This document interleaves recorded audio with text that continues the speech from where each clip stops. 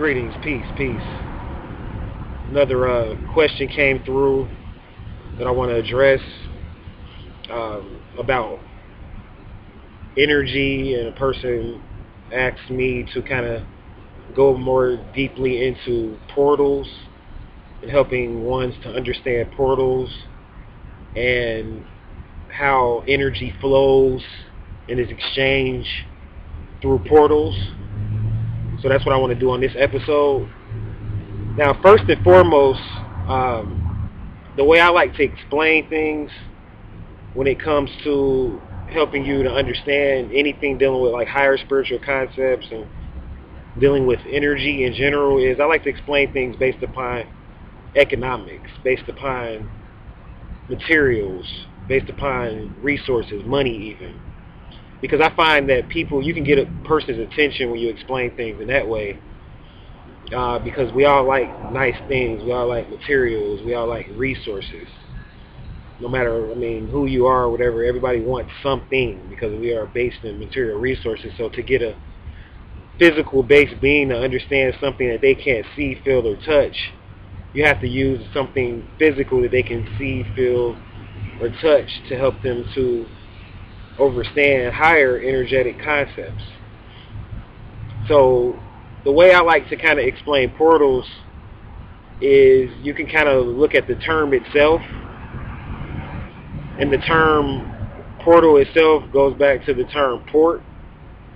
And when you deal with a port, when it comes to like resources and finances and money and things of that nature, a port is where goods are either imported or exported.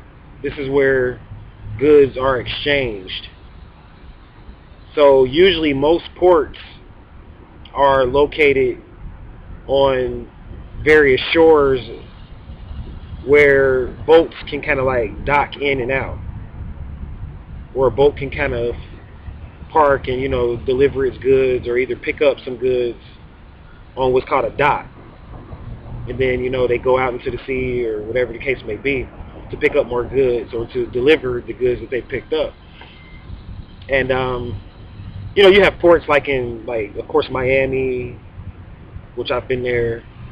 I believe you have ports up in Boston and Maine area. I've never been in that area. I want to go to Boston and Maine one day. It'd be an exciting place to go. You have ports all over. You have ports, internationally, of course. I'm sure there are various ports in China, so they can get their goods from Shanghai and what may have you into Shanghai or out of Shanghai or what may have you. China is the number one supplier of most of our material things right now, so of course they have to have some form of ports there. But the bottom line is this is where goods are exchanged in general. Now, when you were born, you came through a port called the womb. That's right, your mother's womb was a port or a portal. This is the most significant portal when it comes to this physical reality, is the womb. It's the number one portal, and it's the same way. When your mother birthed you, what happened first? Her water broke. So thinking about the concept we talked about in economics, let's build on it further. So you came via water.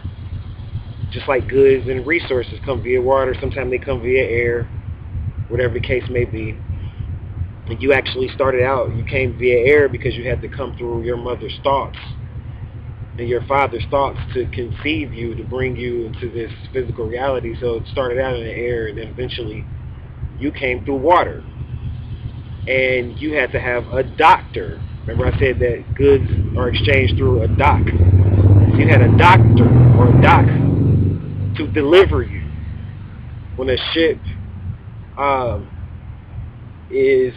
when a ship arrives at a particular port or portal, you notice that they call this the birthing period. This is when a ship is giving birth.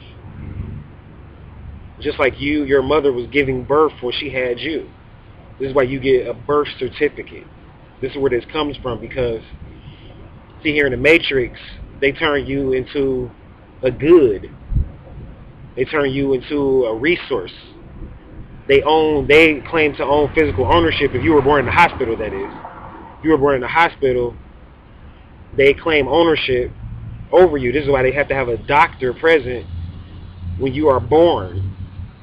Because this goes back to old commerce. See, back in the day, when the Moors and the pirates and different people would deliver goods and services, and services to various different lands, the ship, when it arrived, it was said to give birth. This is where this term, look up the term birth. It's not just limited to a baby being born. When goods are received, this is a ship giving birth. So your mother is likened unto a ship.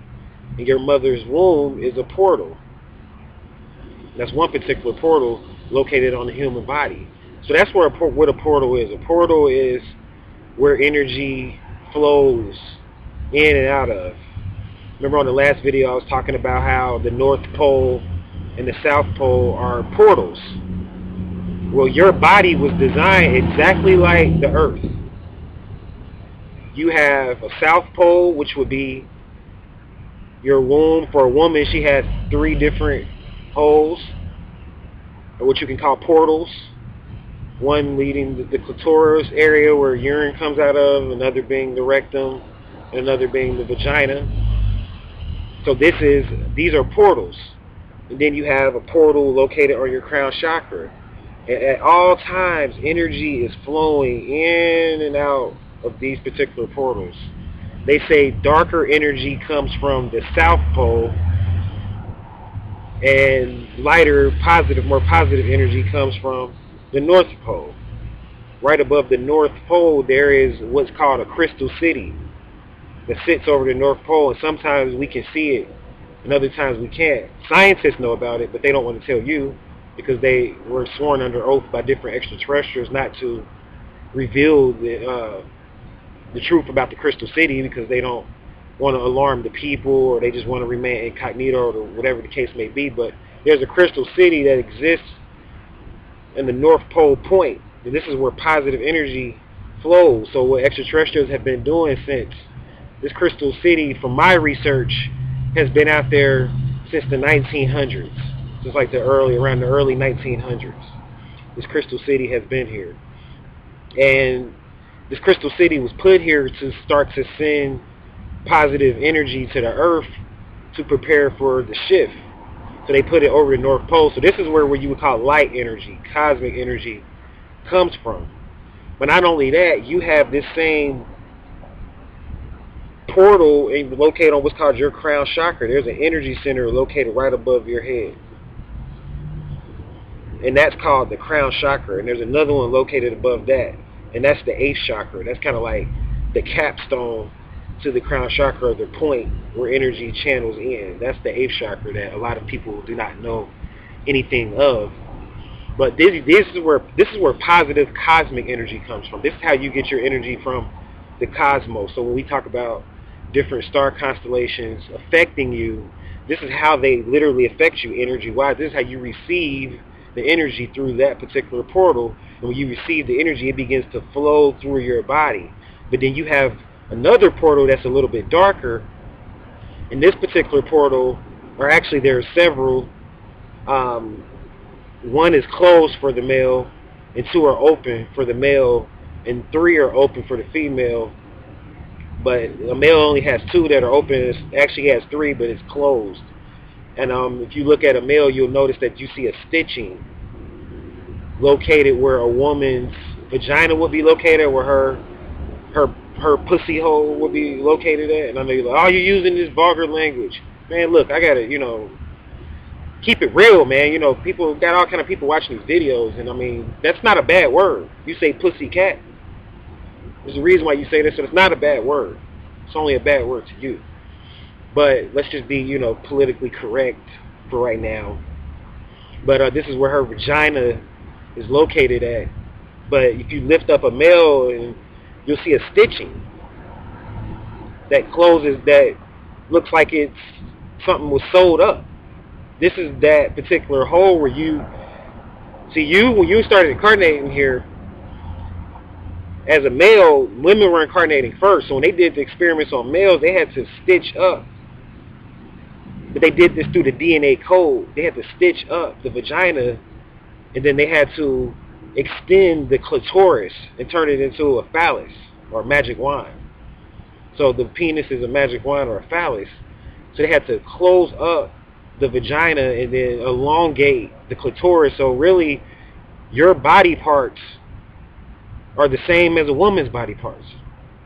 It's just certain things were encoded into your DNA so that you could be a male and not a female. Just like you have nipples, just like women have nipples, and they can be stimulated just like women's nipples can be stimulated, and they can be erotic zones just like women's nipples can be erotic zones.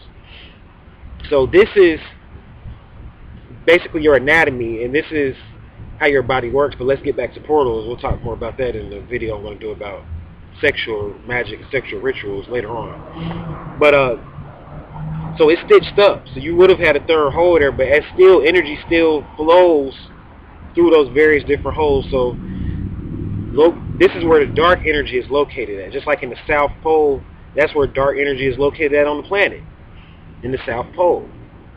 Positive energy is located in the North Pole. So this is where, in the South Pole, this is how you get to the center of the Earth. The South Pole has various different points to get into the Earth's inner cavern. See, the Earth is hollow. It's not solid the way you think it is. So the Earth has caverns in it. There's water streams that we know nothing of in the center of the Earth because we're not able to survive and get there. We don't know the route. There's extraterrestrials that have maps that teach you how to get in and out of various different caverns in the Earth, but you get through to these caverns through portals. The energy flows from these caverns out of the South Pole on up into the North Pole, and then it keeps going, and then it goes back in, and it flows in a circle over and over again, like I was talking about in the last video.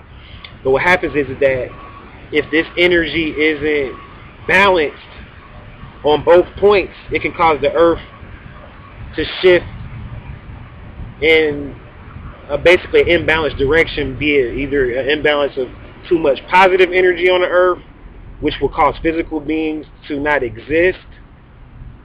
See, that's right. If there's too much positive energy on the Earth, we would go into 4D bodies, and our physical bodies wouldn't exist anymore. So the physical realm wouldn't exist. This physical matrix wouldn't exist. And we need this physical matrix to exist so that certain souls can continue to play out karma that they have had when they incarnated in physical shells. Very important here. So we need this portal, this physical reality to exist. It's important that it exists. I know a lot of you are like, I'm ready to go to 5D. 5D isn't physical. You ready to go? 4D, there's levels of 4D that's physical.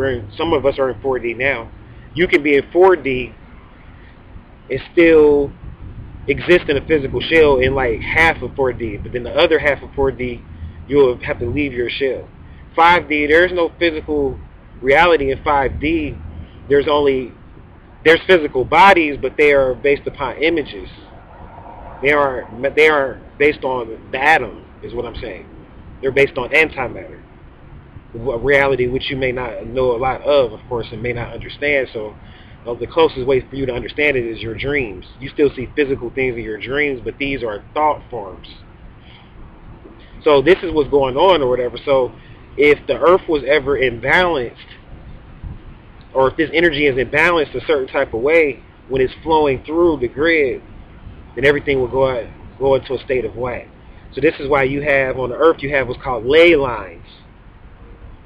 And there are some ley lines on the Earth that are more important than others.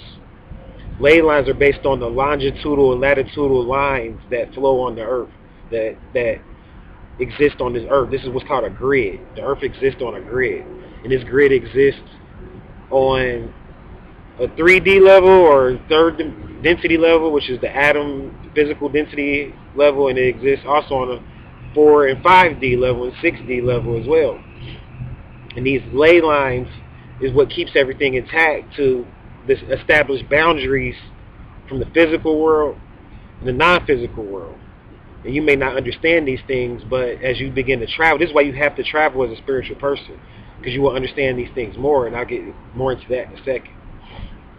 So this energy that's flowing constantly, this is what makes our reality what it is. This is what keeps everything intact, and it has to be balanced through these particular ley lines. Well, it's the same thing with energy that's flowing through your body, except they haven't taught you how to balance the energy. So this is why a lot of us are stuck in energies, darker energies below the navel. We're stuck in the material realm. You know, we're caught up on the physical reality because we haven't learned how to balance the energy based upon these portals. And we do have other portals besides the crown chakra and the portals that are located below the crown chakra. All of our chakra points are actually portals.